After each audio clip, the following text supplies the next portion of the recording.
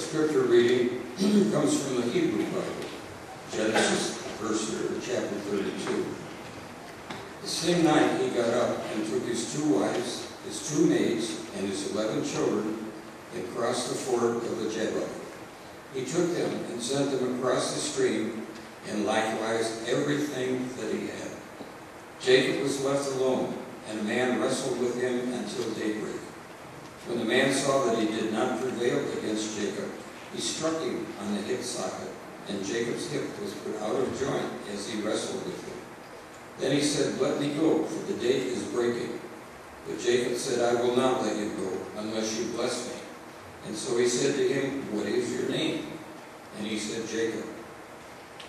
And he said, "Jacob." Then the man said, "You shall no longer be called Jacob, but Israel, for you have striven with God and with humans, and you have prevailed."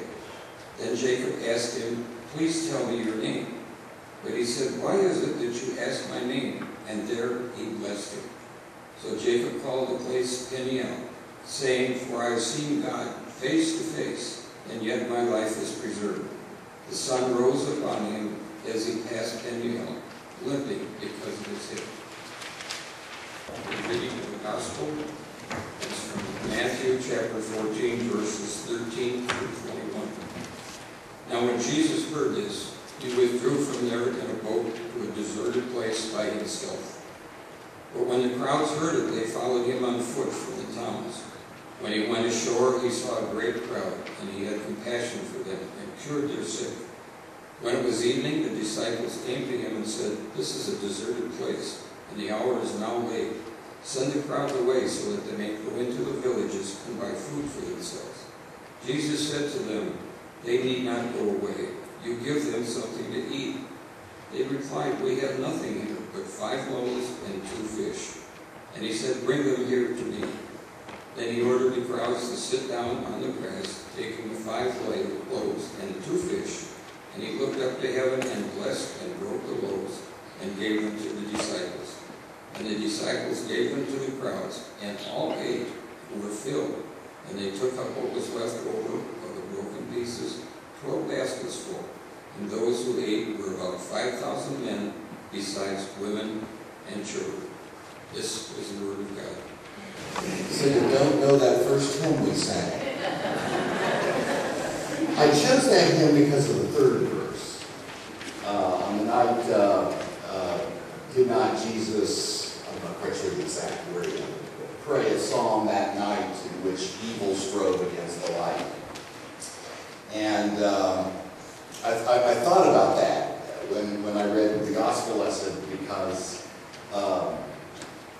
the lesson begins after he heard this. And what he heard was that his cousin, John, was murdered, brutally murdered, assassinated, if you will, by Herod. You all know that story. It's fleshed out in the 6th chapter of Mark, if you want to read more about that. But clearly, I think Jesus must have been shaken by that news, because that very brutal death was like a precursor to what was coming for him. And evidently the disciples must have picked this up, because for once they were doing something really pretty cool and pastoral and kind. They wanted to sort of care for him and get him to step out. But obviously the crowd heard about this news too, and they were disturbed by it. Because, John the Baptist would have probably been equivalent to what a rock star would be for today, He was quite a character and managed to draw a crowd wherever he was. And people were endeared to him. And so when they heard the news, they went to Jesus. And so you had all this sort of brokenness thing.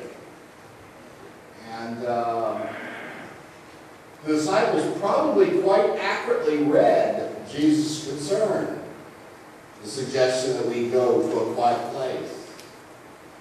But Jesus overruled them and decided to care for the crowd and their grief.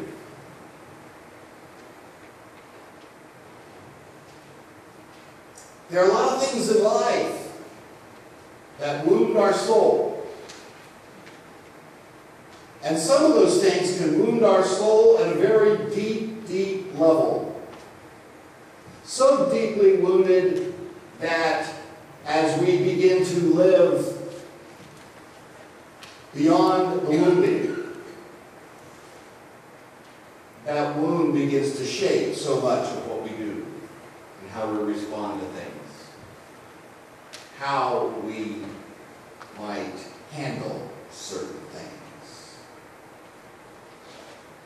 There have been episodes in my own ministry where I had to deal with maybe an individual that was creating lots of problems in the congregation, and then when I found out the soul wound, oh, that is me. It completely changes the way I try to work with that person. And so here we get a sense that at a deep level in Jesus' ministry, he is wounded by some very bad news. Some very bad news. We see in the psalm this morning, the psalmist basically putting God on notice that he's got something going on within himself, and he wants it fixed. And I love the way Peterson translates that psalm, because there's a directness in it. But there's a soul wound here. And the psalmist has finally decided the only way he's going to get at it is to go one-on-one with Yahweh. And of course, in the Old Testament lesson,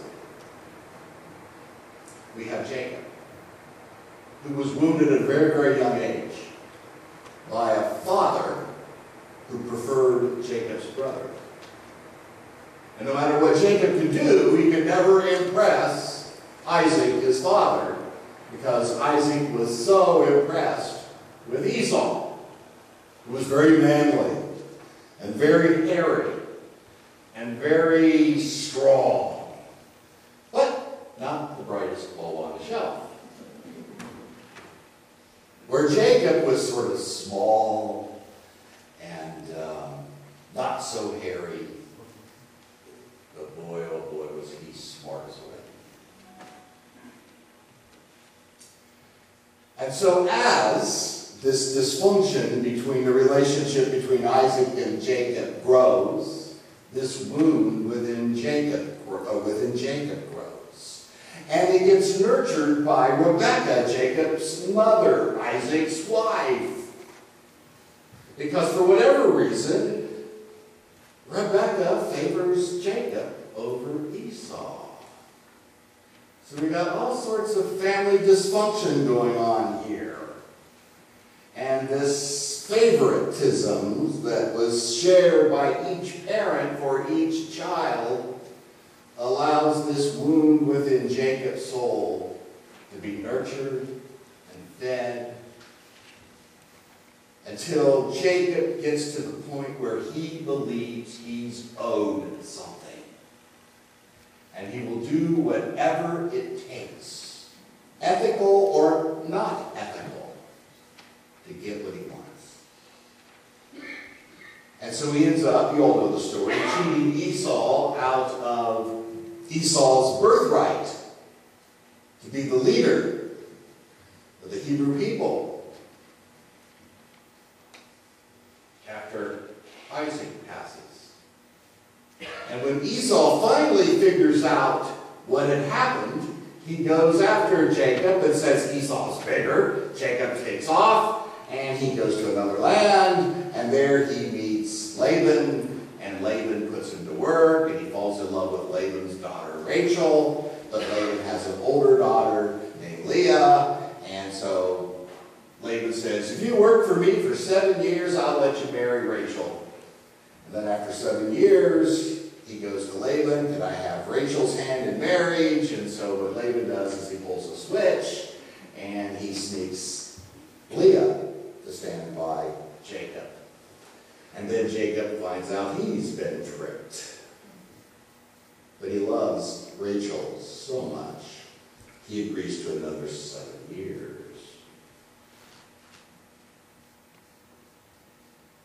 He finally wins Rachel's hand, and he decides he wants out of the arrangement with his father-in-law, and so he manages to trick Laban. And now he's got all this wealth and his wife and his kids and everything, and he needs to do something with it. He wants to go home, but he feels like he can't, because there's this thing with Esau. And he grows weary of the life that he's been living, because he now has everything he wants but a place to live.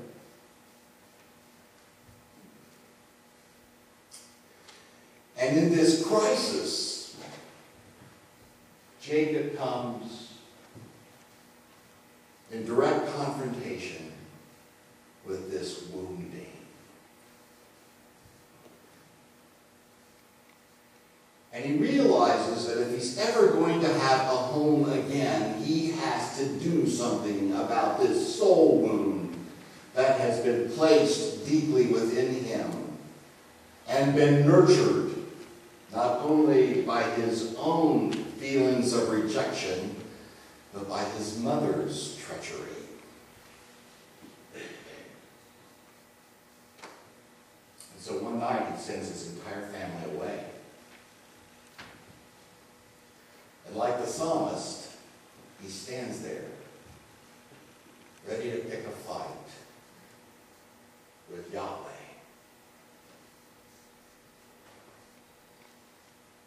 And they fight all night. And Jacob is so impassioned about overcoming this soul wound. He persists on fighting into the day. And Yahweh won't do that. Won't do that. There are rules. And one of the rules is you can't see Yahweh. And if you fought into the day, Jacob would be able to see him. And then Yahweh would have to kill him, because that violates the rules. Now, this Old Testament stuff is sort of archaic, but it's sort of wonderfully archaic, you know. And so Yahweh tells Jacob to stop. And Jacob says, I'm not going anywhere until this issue is resolved.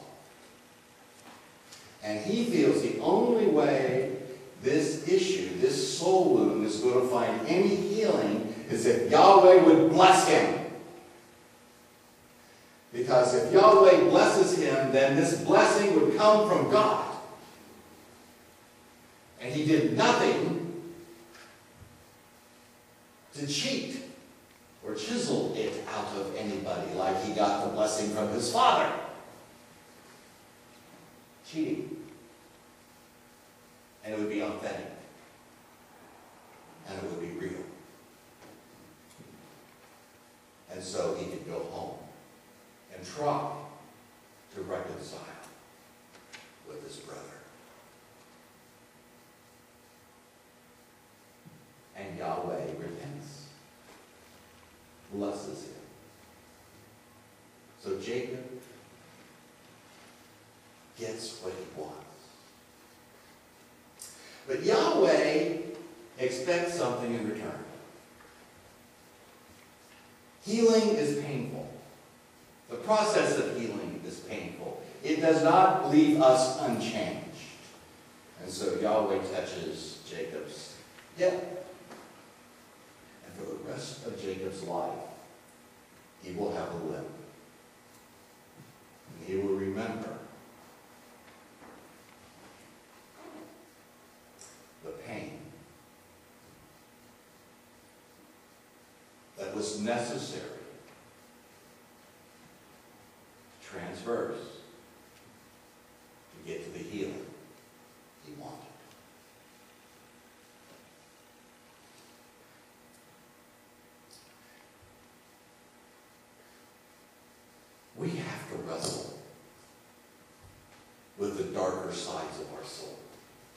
And if we don't, those darker sides will play havoc with how we live our lives. And often we will not even be aware of it. I remember one day I got real testy and real angry with the funeral director in my church, setting up for a funeral. And before you know it, I was just all over him. And after it was done, I walked away and I'm going, gee, my blade, where did that come from?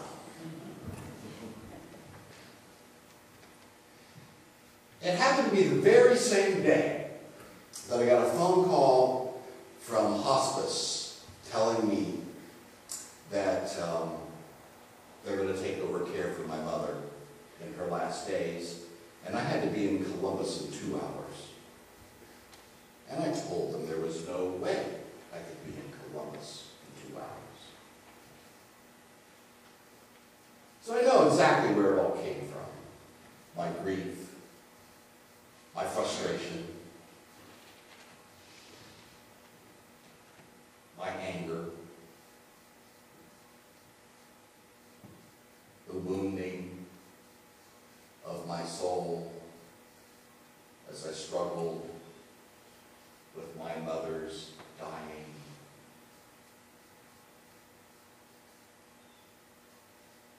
We have to own these wounds.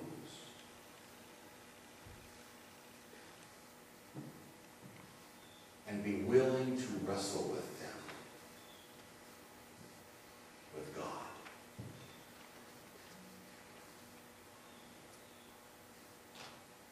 Which gets me back to the gospel lesson. Jesus just hears news of this horrible death of his cousin. He is heartbroken. The disciples want to take him away and care for him. The crowd hears this horrible news of one of their heroes. They come out to seek comfort and support and care. Jesus is caught in the middle of this. His own pain and sorrow. His need to do what he's called to do. Care for the crowd. His response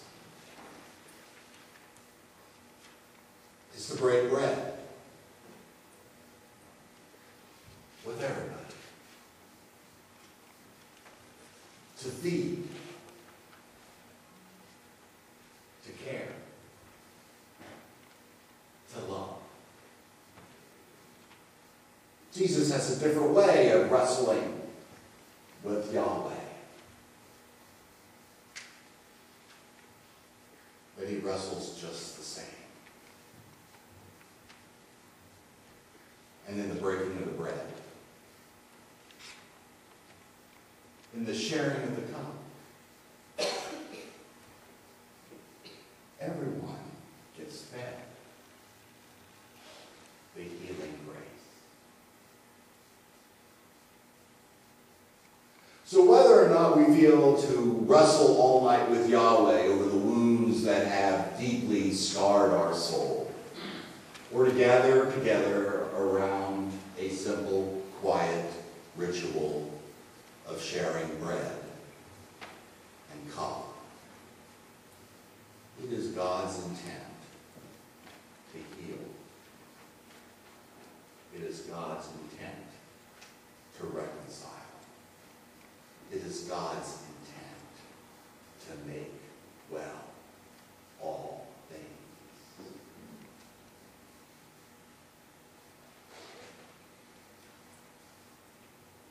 But we got to get to where Jacob is.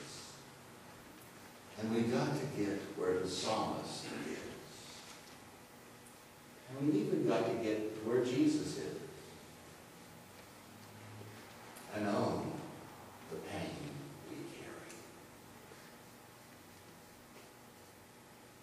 before the hip can be touched, the loaf broken, the prayer